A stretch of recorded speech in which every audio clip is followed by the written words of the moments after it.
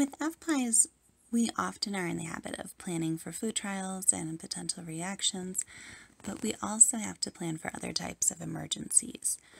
So when you're starting out your emergency planning and prep, you need to know what types of disasters are more likely to affect the area you live in. Is it hurricanes? Is it flooding? Snowstorms? You also want to determine what resources your family needs to weather the storm. Who you can call for help, when and where to evacuate if you need to. So for instance, you may be okay for the first 24 hours, during a disaster, but you may have in your plan that if, your house is not able to be lived in for, more than 24 hours, or, if you don't have electricity for a full week, where do you need to go? Do you need to go to family, friends? What's the plan? So your next step is going to be creating an emergency kit or kits. And as you see in this video, I give you an example of what we have at our house. Obviously, you want to keep in mind your kit is individualized to your family and to the members of your family. So any suggestions here are just simply to get you started. First, you're going to write a checklist of the necessary items that you might need. You're going to consider the needs and the ages of each family member. And if you have growing children, especially if your children are very young, you're going to want to reassess this list on an ongoing basis. The needs of a 6-month-old, for instance, are very different from the needs of a 2-year-old. Next, you want to consider whether or not you need to create more than one kit. So for instance, do you need one for home? Do you need one for the car? One for daycare? And so on and so forth. I usually have one for our house. For the car, I have a quick grab-and-go bag. And also in the past, we've had very small kits at the schools for the girls. And usually in those, I just have enough for them to get through a day. For instance, if they had to have a lockdown or some other kind of event that would happen at the school, since the school would not be able to provide food for them. So those are just some of the things you want to consider when you're going about your planning for your kits.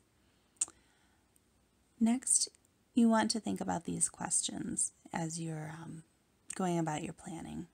And these are going to kind of direct you into not only what you need in your kit, but kind of to get the conversation going in your family on what you need to do when certain emergencies occur.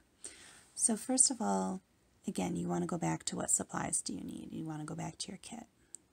And in terms of what supplies you need, you want to think about what do you need for 24 hours versus what do you need for a week. Next, you want to think about where do you go if you have to leave home? Do you have a family member that lives close by? Would you have to travel a long distance? Where would you go? You also want to think about what you would do if you needed medical help. Is there a certain hospital that you feel more comfortable going to, if at all possible? Maybe their local hospital has your child's medical plan in place and you feel more comfortable with your child being around doctors who are familiar with his or her case, if at all possible.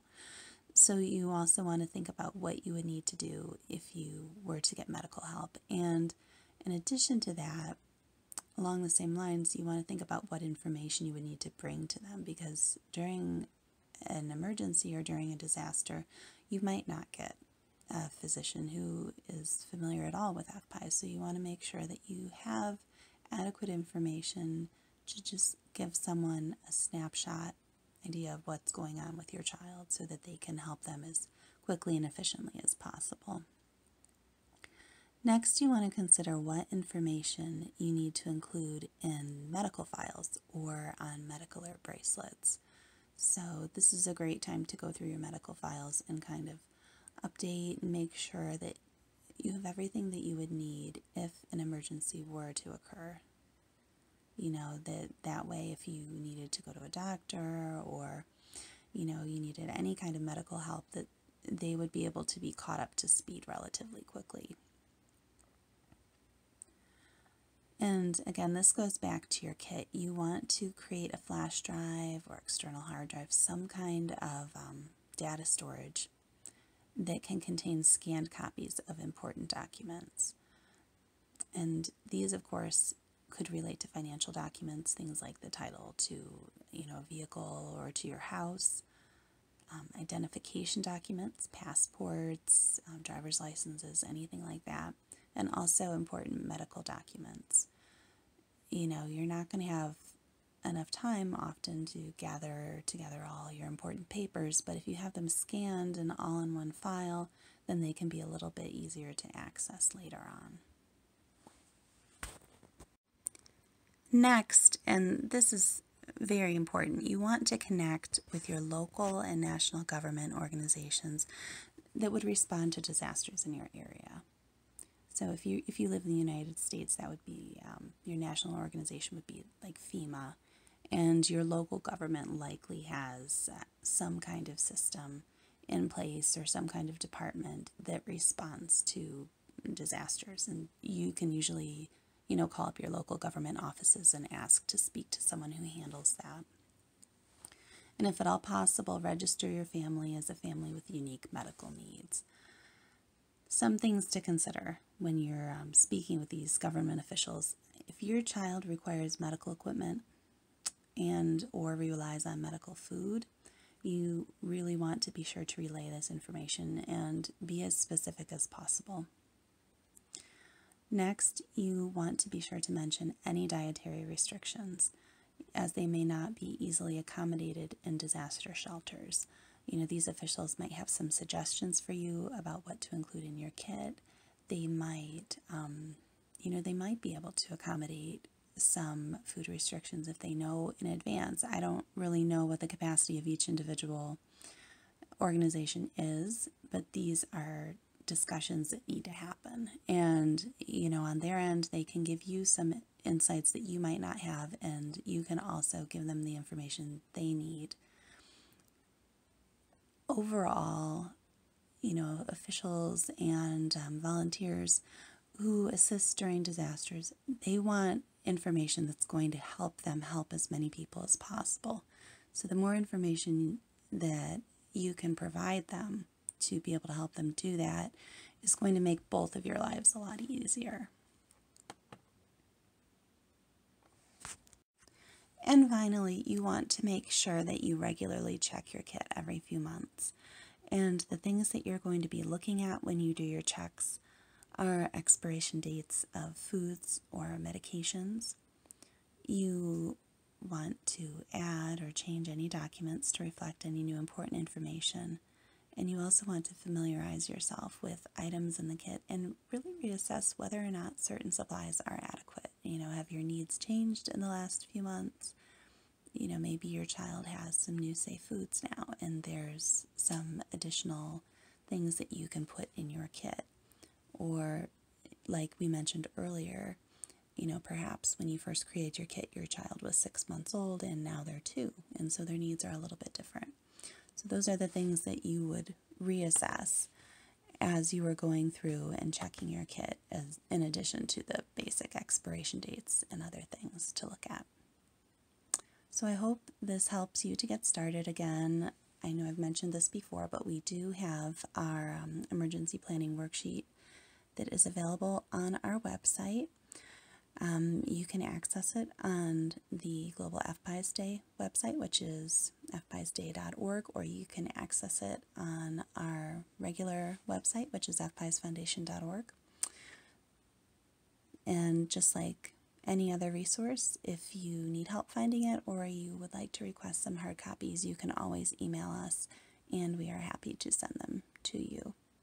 So again, thank you for joining us for Global FPIES Day, and we hope you have a great night. Thanks so much. So tonight, since we're talking about preparing for emergencies and other disasters, I thought that we would just briefly go over what you might want to include in your kit. These are just suggestions. Everybody is going to create a kit that's unique to, his or her family, and just a mention any brand names that you might see on this are purely accidental, and I am not endorsing any companies, nor is the foundation. I am simply demonstrating what we happen to have in our kit at home. So before we move on to any discussions about safe foods or food products, you want to talk about communication. So if there was a disaster in your area, you would want to be able to get information. So having something like this crank-powered radio can be really useful. It also doubles as a flashlight.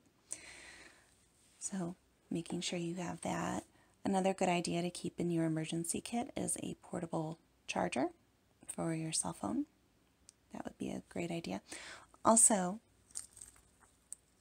in disasters, sometimes our important documents can be lost, so having scanned copies uploaded on some kind of flash drive or SD card would be really helpful.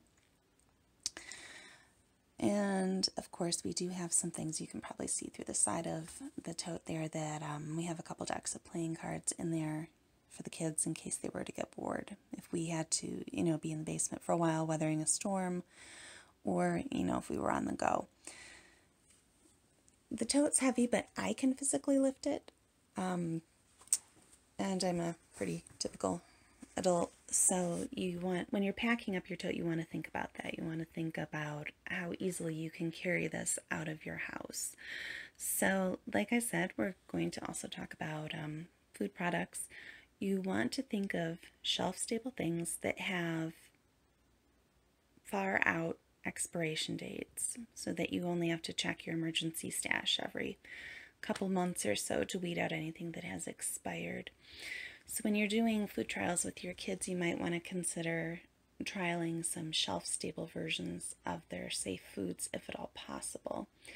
In one of the videos that I did for the foundation last year for Global Days, we talked about canning, and that can be a great way to store foods for emergencies if you are unable to find any products to purchase at your own store that are safe for your child with his or her safe foods. You also want to make sure that you have a lot of water. FEMA has specific recommendations based on the size of your household. So, you want to check out FEMA's website if you live in the United States.